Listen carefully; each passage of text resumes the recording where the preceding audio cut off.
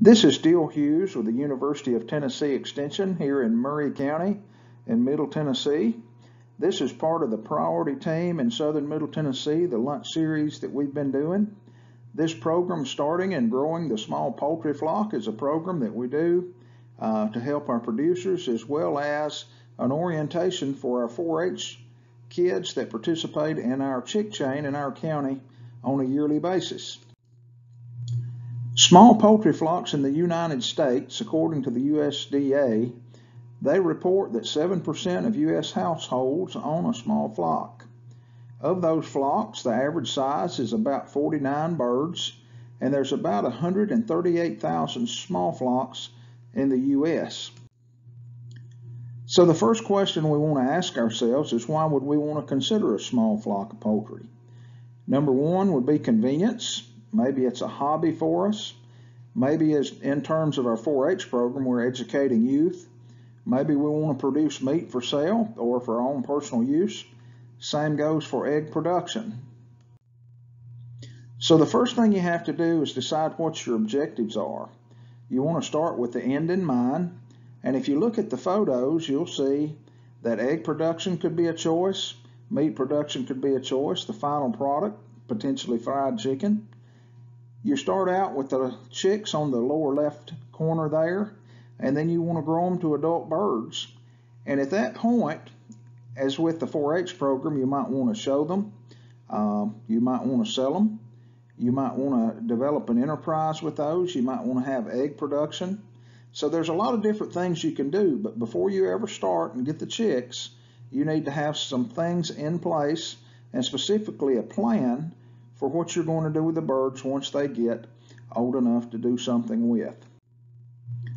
Some of the considerations you want to think about include checking on zoning laws, your local zoning laws and federal zoning laws. In most cases, your local laws will determine what you do with your backyard flock.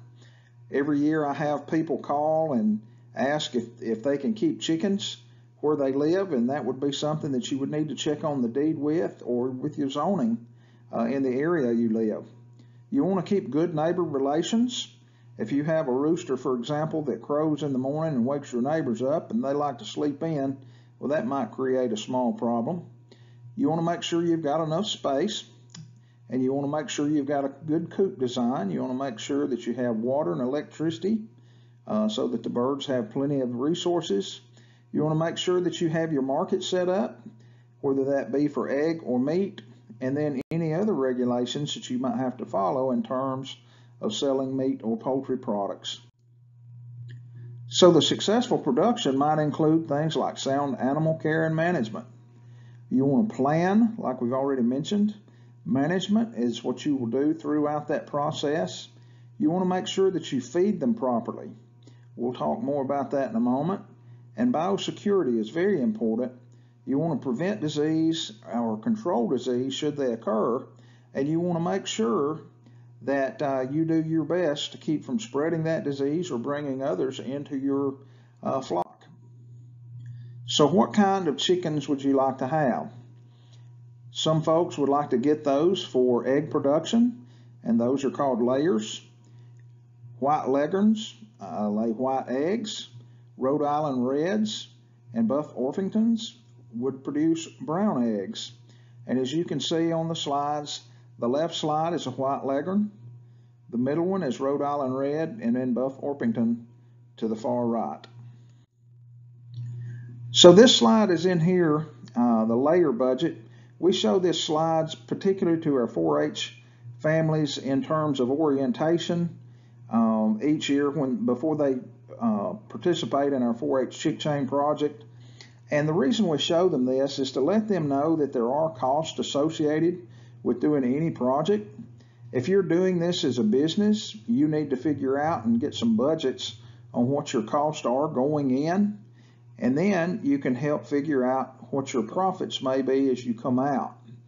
So as we look at this, some of the things that we want to point out, if we look at our cash expenses, in this case, it's for 25 hens for 2 years production, and 25 hens or 25 chicks if you come across The price is $2 per chick for a total of $50. That's for your birds. And then your feed, if you look at the feed, you have starter, 3 bags, $13 a piece, $39. Coming on down, you have grower, 5 bags at $12 a bag is $60. And then you have layer feed, and you'll have as many as 80 bags at $11 a piece. Now this is 2010 information, so you can imagine that that has gone up some, and the other expenses that you'll have could include your heat bulb, mileage to slaughter facilities, slaughter fees if you take them somewhere to have that done. And so what you need to think about also is your other required resources, your startup cost, your feeder and water startup cost, and your labor. Most people discount their labor, but if you're going to run a business enterprise, you need to think about what your time is going to be worth. So the second type of chicken we'd talk about would be a broiler, and those are for meat production. Cornish hens have light plumage and they're more desirable on the far left, Plymouth Rocks in the middle, and then white Jersey Giants to the right. There's other breeds you can get both for broiler production and egg production, but these are some of the more common ones. If we take a look at this broiler budget, you can see that it's much different than the layer budget. You can see that in this case, coming down to the line where the chicks are, in this case we're getting 50 chicks. They're lesser priced, but they're still $50 because you're getting 50 of those at $1 a piece. The feed cost, the starter, the grower, and the finisher, you won't have as much of that because your turnaround on the broilers is faster. You want to get those in there, grow them out, and then process and sell those. You still have a heat bulb. You still have slaughter facilities, slaughter fees, the housing startup costs, feeder and waterer cost, and then again your labor there. So as you grow these birds out, you're going to cycle those through your facility much faster. The third kind of bird that you may want to get would be called a dual purpose, and that is a bird that is good for meat, a good meaty bird, as well as one that lays eggs well.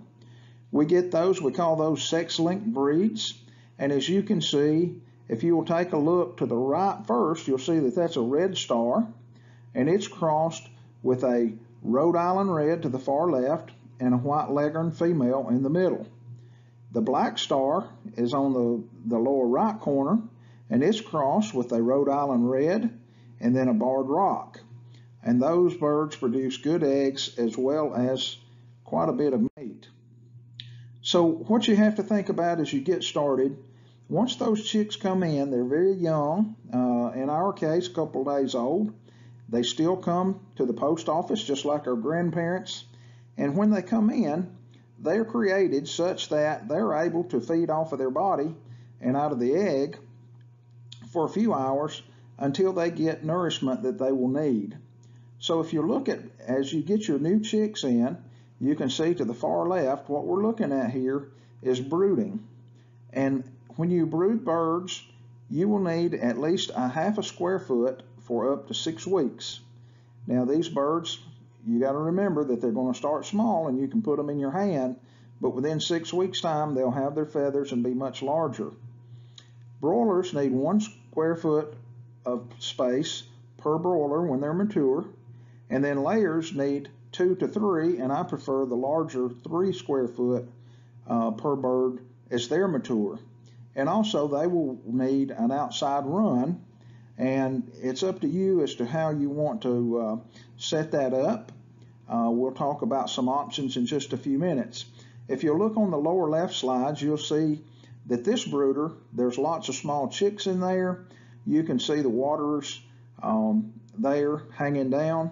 If you look to the center, this is more like what a 4-H setup would look like, or a home flock setup in many cases. Now there's not many chicks in that container, but you can see that overhead is a heat lamp. They have the feeder and then also the waterer, and we'll talk more about those requirements in a few moments. Over to the right you have a few more chicks, but it looks like a wooden crate or a wooden box, or maybe even something inside a barn that's kind of closed off. But you can see they'll have a light, again, feed and water. So when you're brooding your chicks, you want to make sure that you have draft-free ventilation for the brooding, particularly in the wintertime when it's cold. If those chicks get into the water and get their plumage wet, they can freeze pretty easily. They don't have the protection of the feathers just yet. They need ventilation. If it's in the summertime, make sure they've got fresh air and oxygen. It also helps prevent ammonia buildup and CO2 buildup in the hot summer months. And with that, the airflow, keeping that humidity correct, prevents the moisture and prevents the growth of disease. So those are all management practices that you need to think about as you're growing your poultry at home. So as we're brooding, let's talk about the light. The first 24 hours, the light will help them find feed and water. And as you can see, like we've already shown these pictures, you can see that light is a heat lamp, and it will help keep them warm until they can get old enough to have feathers, and we'll talk about how to manage that as well. So as you're brooding those chicks, in terms of the heat lamp, those baby chicks from day one and the first week, they need to be kept at 95 degrees. You can put a thermometer in there where they are. You need to be cautious, as you want to make sure it's not in the way where they could potentially break it or cause a problem there. But at the same time, you need to make sure that you try to keep these temperatures where these chicks need it to be. And as you can see, if you'll look at the list over here, the second week you drop down to 90 degrees, the third week to 85, and each week you can drop down 5 degrees until these birds have their feathers and can take care of themselves and can be put outside if need be.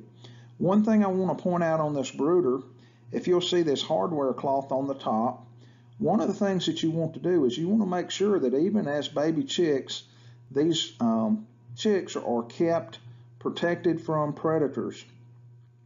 There are many cases where I have gotten calls where the cat or the dog or something has killed the baby chicks, and 9 times out of 10 it's because there has not been some protection for them. Maybe they think that the pet will not bother those, coming to find out that that's not the case at all. So putting a hardware cloth over here lets the heat in, keeps the air in. You don't want to use anything like plastic or anything like that that would cut off the oxygen level. And that may seem like common sense, but I have encountered situations where people have used materials that were inappropriate for that use, and because of that, either it dehydrated the birds or overheated the birds. And so there's a lot of problems that you can prevent, and just think through what you need to do there.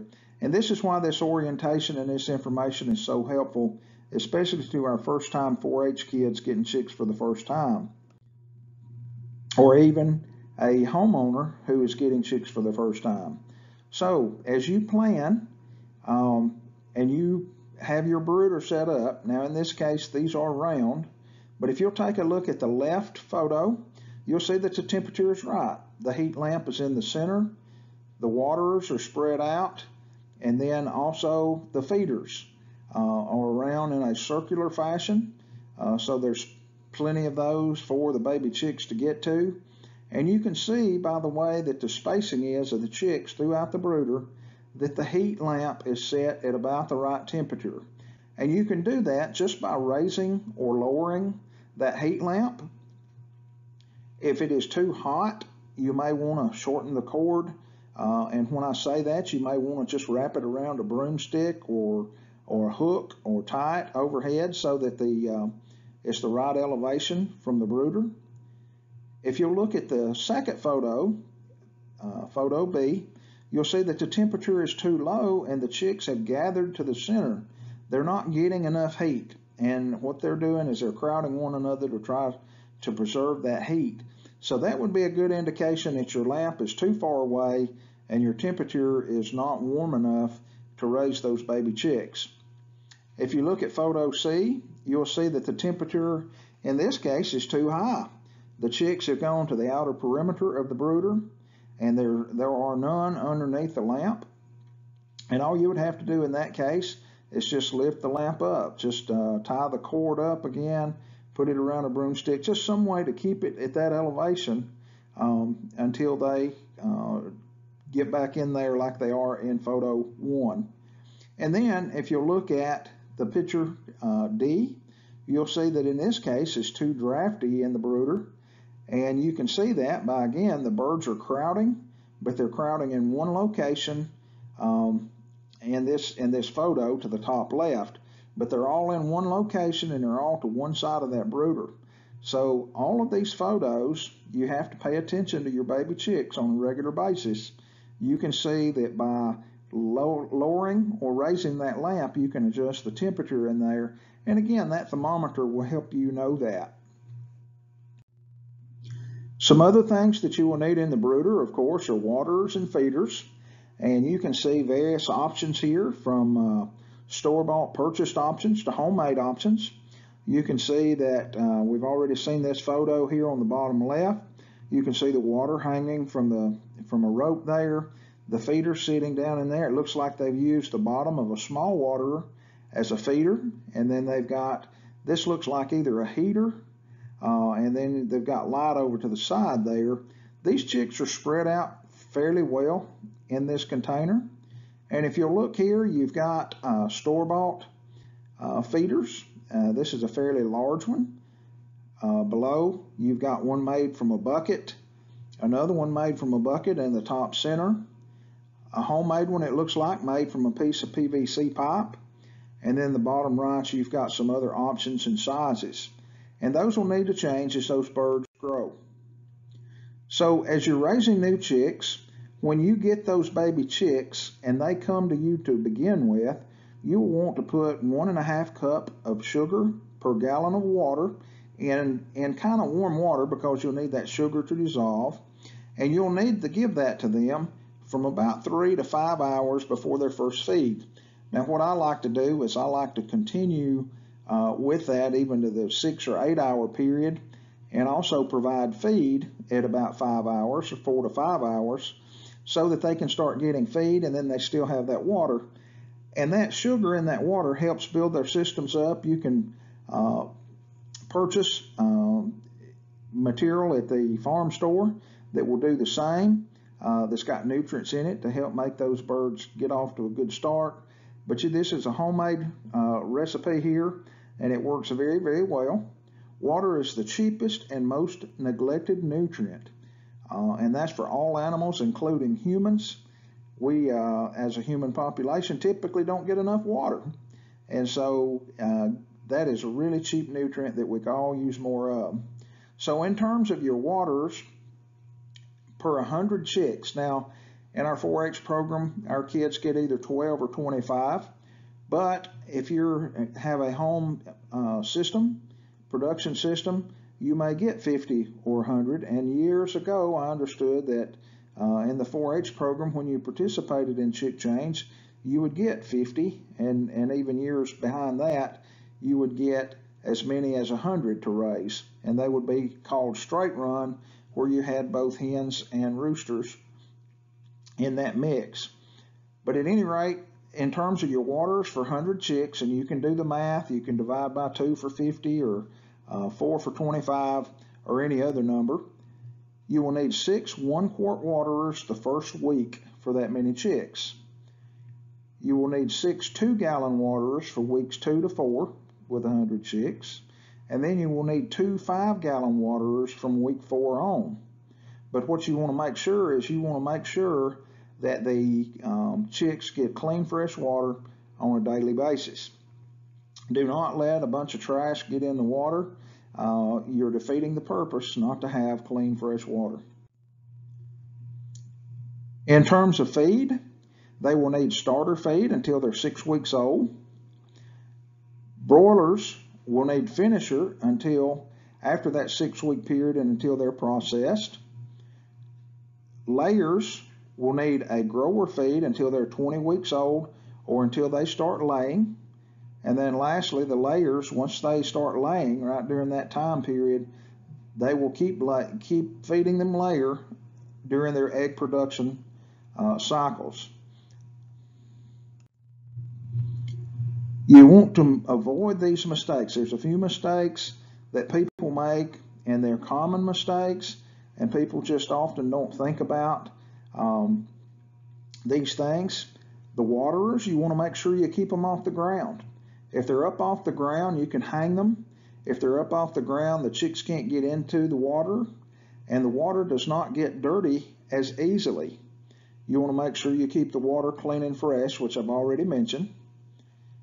In terms of feeding, you want to make sure that you avoid cracked corn and scratch feed. That does not have the nutrients in it that the starter, grower, layer, and the feeds that they would need to grow out well. They just do not have the nutrients that are needed. Keeping those chicks healthy will help reduce disease. It'll create a better resistance by keeping them healthy. If they don't have the nutrients they need, often they will pick feathers for the nutrients, and that will often lead to cannibalism, where they peck on one another and then even kill one another. And then for sure you want to avoid feeding too little. It would be best to put feed out there and monitor that on a daily basis to see if they're cleaning that up. If they're cleaning it up, that would definitely mean that you would need to keep more out there. If they're not cleaning it up, it would mean that you've got an adequate supply, but as they grow, they will be eating more. So as you're feeding, in this particular case, this is a slide that shows feeding a dual-purpose bird, and this is for 25 pullets by age. And so we already talked about a budget and the cost, and so from 0 to 6 weeks, you would utilize about 100 pounds of starter for 25 pullets. From week 6 to 20, they will need about 400 pounds of grower, and again, that's for 25. And then once they start laying, and then on, you will feed about 100 pounds of layer for every 2 weeks. And for the first 20 weeks, those birds will eat about 20 pounds of feed each. So there's cost associated with this, and you need to make sure you plan. So as you're feeding your new chicks, one thing you can think about is your medicated feeds. You can give medicated feeds for coccidiosis, for example, which is an internal parasite. There is a withdrawal period before you can send those birds to market. Some of the conditions you may see if they have that, they may be sleepy or sluggish. They could be pale, meaning their wattles and combs and whatnot would look rather light color as opposed to a deep red. Their feathers would be ruffled and they're just unhealthy looking.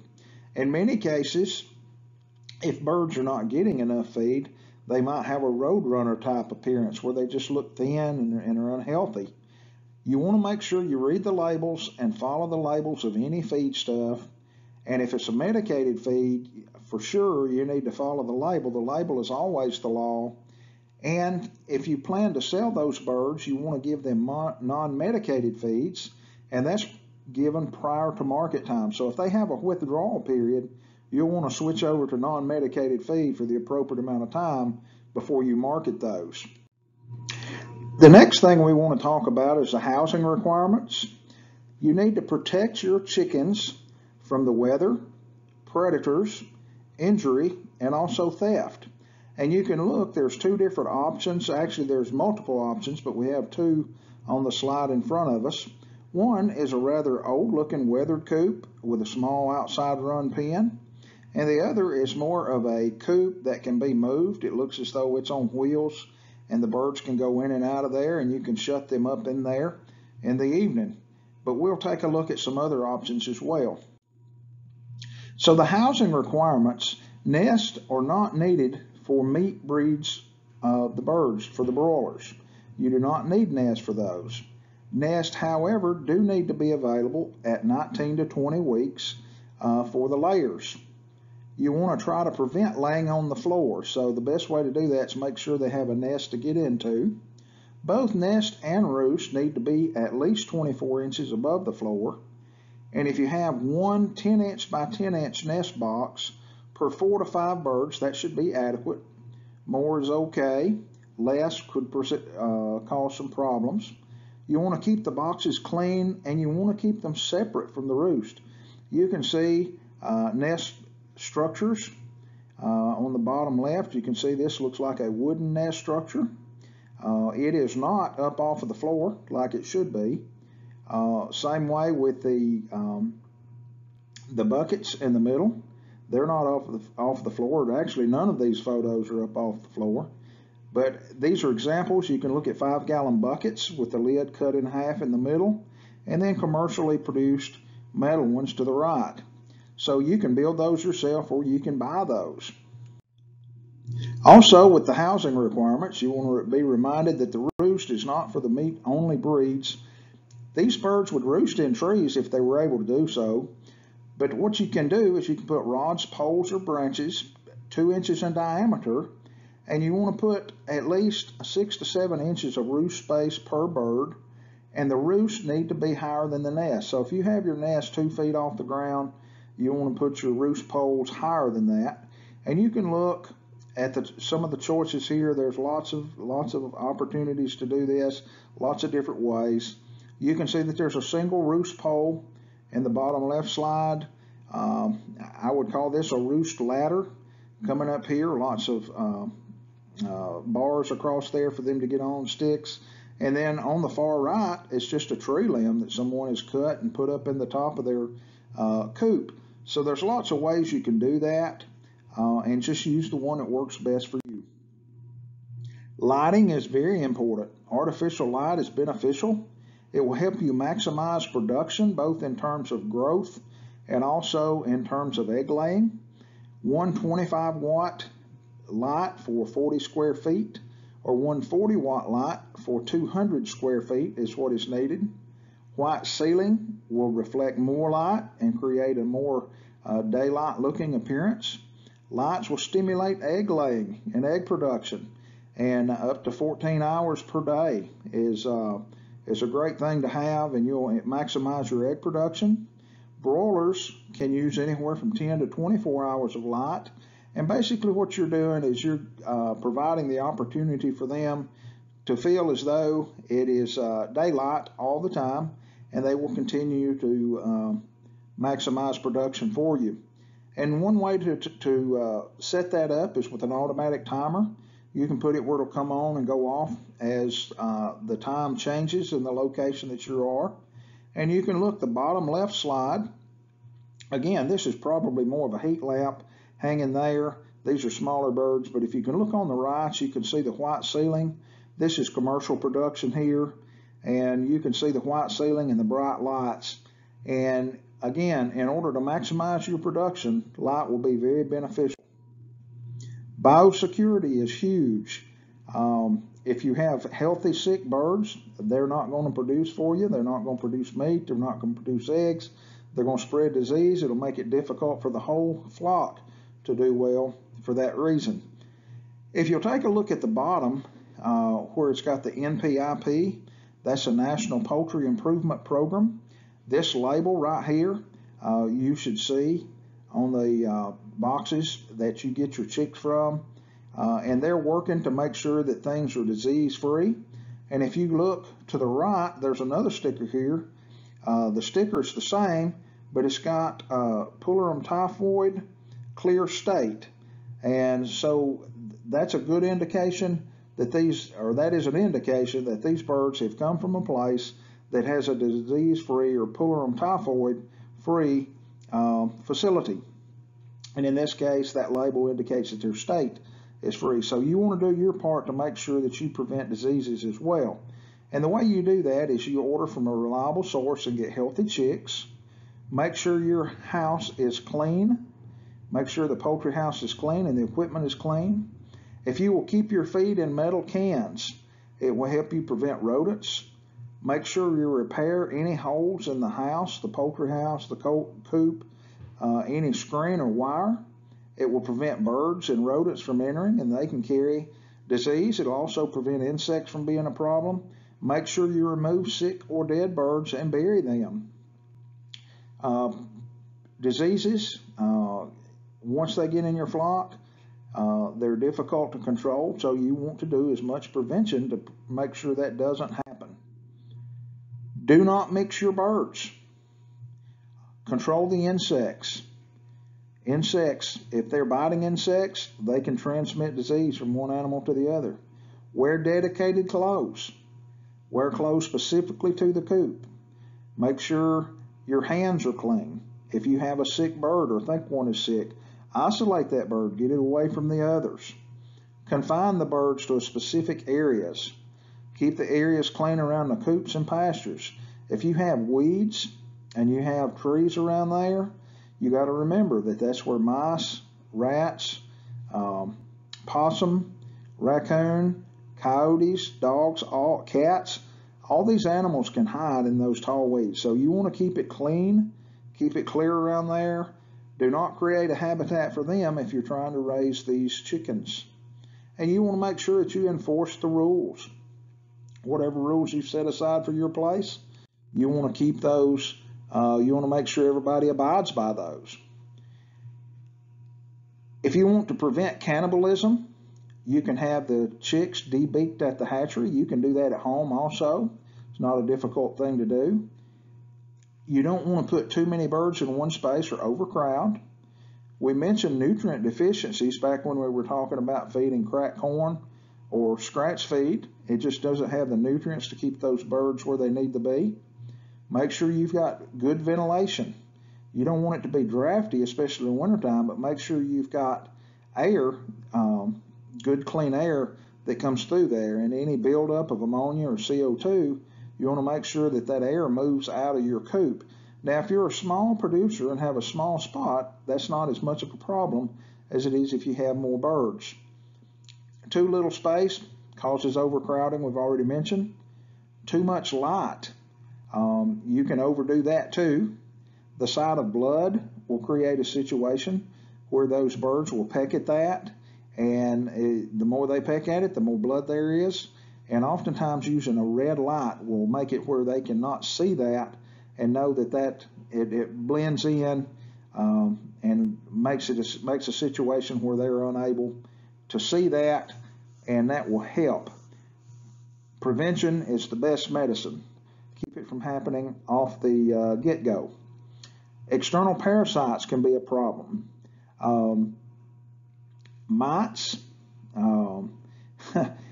In this slide we have mice, but also mites, M-I-T-E-S, and lice can be a problem. They will contribute to the overall poor health of a chicken. Internal parasites, including worms. There's some diseases that you could need to be aware of. Merrick's disease, we get those treated at the hatchery. That's a virus. They lose weight, they become paralyzed, and then they die. Fowl-pox is blisters and scabs on the combs and wattles. Newcastle disease is like bronchitis, a respiratory disease. And so all of these things, the way that you prevent these is by scouting your birds and knowing what you have there, notice any changes, and keeping good records is a good way to do that. So management. Any birds that you need to cull, if they're sick and you need to get them out of the flock, do that. Control the predators. They carry disease oftentimes. Sanitation, keeping things clean. A bleach solution will help control some diseases and problems that you may have. Control the insects and disease. Vaccinate the flock if you needed. Some of those vaccinations you can put in the feed, and you can buy those at the farm store. And you just want to keep a good sanitation process going. Scout your flock. Keep an eye on it on a daily basis. And again, I've already mentioned you can keep records. And if you'll look, you'll see you've got snakes on the lower left eating the eggs.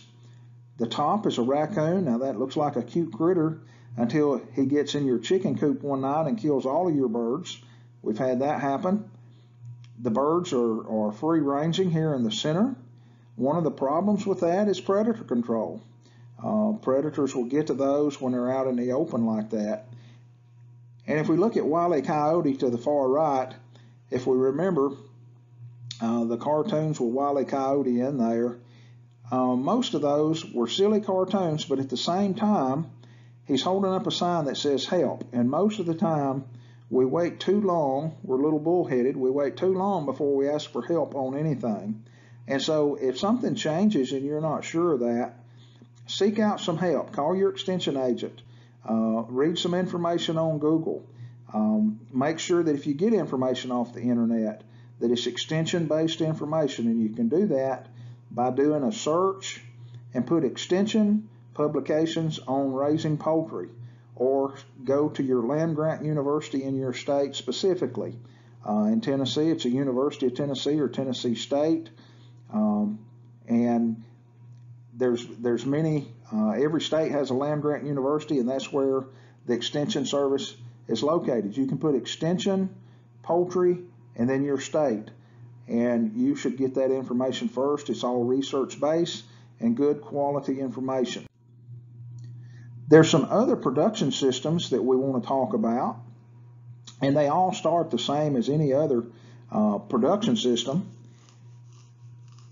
In some cases, the chicks are put out in pasture pens at 3 weeks. Now, they don't fully have their feathers at 3 weeks. You got to remember that. There's fewer problems if you allow the feed to run out on a daily basis in these settings. The pens, you need 1.5 square foot per mature bird. You know, we talked about a broiler being mature needing 1 square foot and up to 3 square foot for layers earlier. Day range pens need about almost 2/3 a square foot per bird. Predators are a major problem, and supplemental feeding is also used. And you can see in both of these cases, these birds are out where they can eat the seeds, grass, insect, vegetation, whatever they can find there to eat. And then also to the right, this coop looks similar to the one we saw earlier. The one earlier was a little nicer looking, but this one looks like it's been used a while. These birds come out into this field. It looks as though it's got a fence around it, but that's their coop for the night. And what you would do is you would lock them up in there at night to prevent the predators from being able to get into them. Now, as we look at different production systems, you can see these are pastured poultry here, and in processing, it'll be 8 to 10 weeks typically when you process for meat. The birds will be 4 to 6 pounds each. You want to make sure you plan and mark it carefully. You want to make sure you know your rules and regulations. Every state has a Department of Agriculture, and that's a great source for finding out what you can do legally or don't need to do. In Tennessee, we're fortunate to have the Center for Profitable Agriculture, which is a partnership between the University of Tennessee and the Tennessee Farm Bureau. They've got several pieces of information to help with markets, farmers markets, selling meat off the farm, selling eggs from the farm, and those sorts of things. If you look down here at the bottom 2 photos, you can see the housing here on the left, but you can also see the electric fence probably, or the fence that surrounds the area, and you can see all the birds out there, and they come out and they can eat on a daily basis, and you can supplement their feed. On the right is a smaller scale, it looks like there's fewer birds there, but you can see the waterers sitting out there. They've got a cover, and these 2 setups, definitely predators could be a problem. It's open overhead, where hawks could become a problem, and I'm sure if you're not too careful, coyotes or dogs or cats could get into that. And again, you want to do the best you can to keep that from happening. If you have a pastured poultry pen, like we do here at the top, or something like a chicken tractor, is something that you would move on a daily basis. It doesn't have a floor in it, you move it daily. And all you have to do is just, you can see the birds in this particular pen. You just have to move that pen enough to get it to new food source for the day. So you wouldn't have to move that. Let's assume it's 15 by 15. I'm not sure what the size is. You just have to move it about 15 feet, but you would need to move it as they would pick the grass and insects out underneath the pen there for sure. Day range, you have movable houses, you have electric netting, and you have it set up in paddocks. And so you again move the birds on a daily basis. You move them around, give them new fresh food source on a daily basis so they don't wear out and beat the field down to the ground. Chicken tractor is a movable pen. I guess you could call all of them movable pens if you wanted to, or chicken tractors if you chose to do so. But in this case, you've got a pen. They stay in that pen. They're not free range. They're not pastured per se, where they get out and they roam around. They stay inside. They eat this area. Again, you move them on a daily basis. In the bottom right, you have free range. You have it on skids or egg mobiles, and you move those regularly.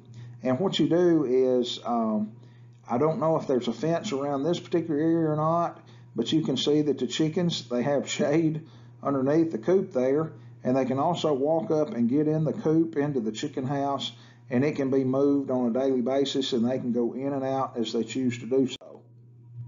Yarding is a situation where you have a stationary house, but you have areas for them to have access to pasture, and they can get out. And you can see that the ground is pretty bare, although birds do need to have some grit, for example. It helps in the crop with them breaking down the food, but at the same time, when the ground's beat down like this, they don't have the grass or the insects that they would get in some of the other settings.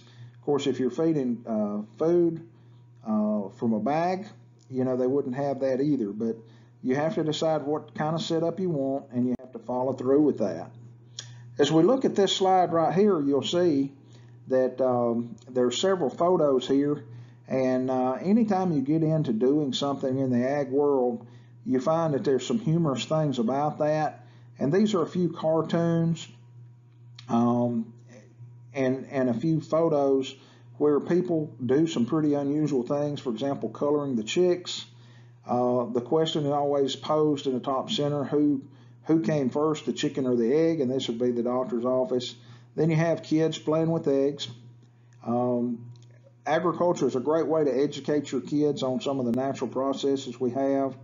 Of course, we have the farmer talking about the hard-boiled eggs. Have the chicken in the hot tub, decorative Easter eggs, and then input, output, and kaput. And so that would be a humorous cartoon where you put the feed in, you get the egg out, and then kaput, of course, is where you turn that chicken into usable meat. So another thing that you need to think about as you get in, especially if you're doing egg production, is the egg handling. And is that something you want to do? You need to have your market, and you need to develop a plan with objectives and know your regulations. Many of our 4-H youth and local producers, they have enough hens that they sell eggs off of the farm, and they sell mostly to neighbors and friends and things like that. But if you're going to ramp it up in particular with the eggs, you need to be able to know what size eggs that you have. And you can see that they start, the largest being jumbo, down to extra large, then large, medium, small, and peewee, and the size of those eggs based on ounces. The Tennessee Department of Agriculture, you do not have to have a permit if you have less than 3,000 birds in terms of eggs. Now, I don't think that has changed. I think that's still correct. And no permit is needed to sell those eggs, and there's no routine inspection required. And so you want to make sure you know your regulations before you get started, because you don't want to have a bunch of eggs and then not be able to sell them. In terms of keeping the eggs clean, the eggs are typically dirtier in a free-range system, as much as 30% dirtier. Pallet straw and gravel can help keep feet clean as the birds are walking around. And that's outside. Of course, straw and clean nest material can be used inside to help keep those eggs clean. You don't want your hens sleeping in the nest box. The nest box needs to be slightly darker. You don't want quite as much light in the nest box. You want those hens to be comfortable in there, but at the same time, you don't want them to stay in there. You want them to get in, lay their eggs, and then get out. You want to prevent broken eggs. Obviously, your production, you're trying to have good viable eggs, and if they're broken, you don't want to be selling broken eggs. So what you can do is you can have nests with slopes in the bottom. You need to collect them often, at least daily, and then you allow access only in the morning. And so the access in the morning allows you to go in there and get those, and you can make your collection one time a day, and then you're finished for that day. You want to provide plenty of roost space. You want to prevent laying on the floor by having nest boxes. You also want to reduce the light in the nest box, like I have already mentioned. Eggs are typically laid within the first hours of light. You want to keep the eggs at about 60 degrees Fahrenheit with 70% humidity before you clean them. You don't want them to sweat. You want to separate the good eggs from bad eggs, and you want to make sure you have good air circulation where those eggs are so they can stay dry and not sweat, because those eggs, they could be warm on the inside, cool on the outside, and that would cause condensation or sweating. Egg collection is labor intensive. USDA packs eggs 30 days within laying. High quality eggs are packed 3 to 7 days within laying. And depending on the size of your operation, I expect you'll be able to do that in the shorter time period. And you definitely don't want to store those with onions or citrus or anything that they would take the odor on. Nobody wants to get an egg that smells like an onion. Eggs have a natural defense cuticle on the outside. You want to spend as little time cleaning each egg as possible. If they're super dirty, you want to discard those. You might want to wash them and use them immediately yourself. A dry, clean brush, sponge, or sandpaper can be used. Of course, you don't want the sandpaper being too... So as you're cleaning your eggs, a continuous flow of water, of potable water, is good to have. Again, you don't want to store those with anything that will take on the odor from. In an older production system, there was no washing and no refrigeration, but that has changed now, and cleaning those eggs and keeping them refrigerated is the best practice.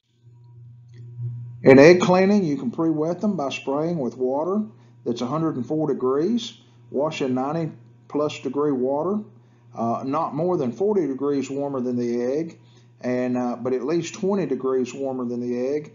And what that will do is that will help, actually, it helps when you wash them in hotter water, it helps the inside of the egg push on the egg shell and help keep the microbes from entering in through the shell.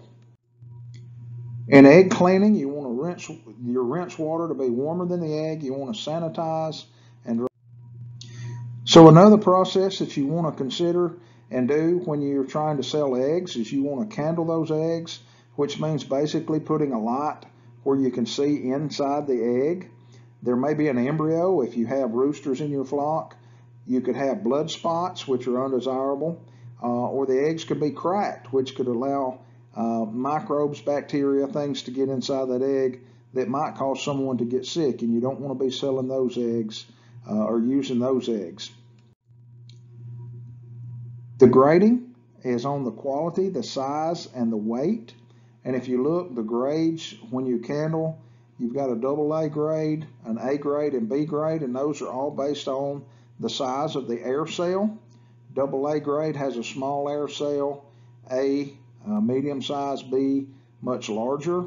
And then we've already talked about the weight being jumbo, extra large, large, medium, small, and peewee. And it's best if you can put those eggs in units. As you look at the small scale egg handling, you can see that grading, the quality, is done by candling to see about the air cell, the size, also, and the weight.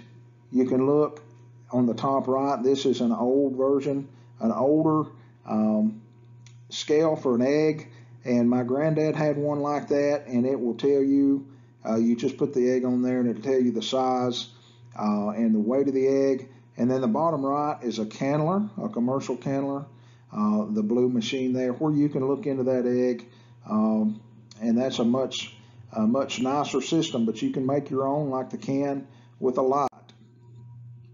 You want to store the eggs. You want to keep them at 45 degrees with 70 to 85% humidity. You can keep them up to 3 months. A standard refrigerator will only allow you to keep them 5 weeks.